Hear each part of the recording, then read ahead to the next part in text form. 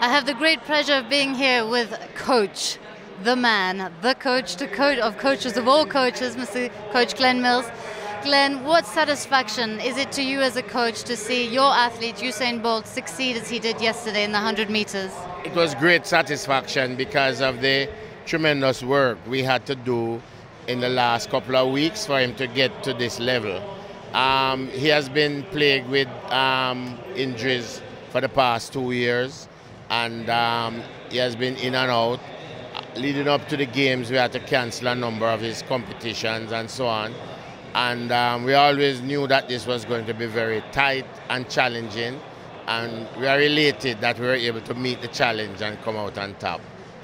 In every interview he gives, your name comes up time and time again. You have such a fusional relationship, I think could I say that?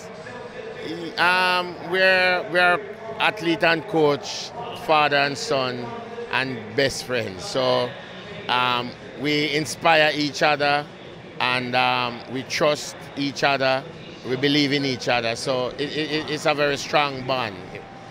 And of course, Usain Bolt is not the only athlete that you're coaching that is succeeding here at the World Championships.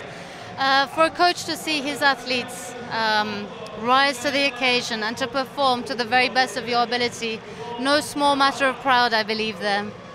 No, I really feel great and happy to be able to contribute to the sport in a very positive way.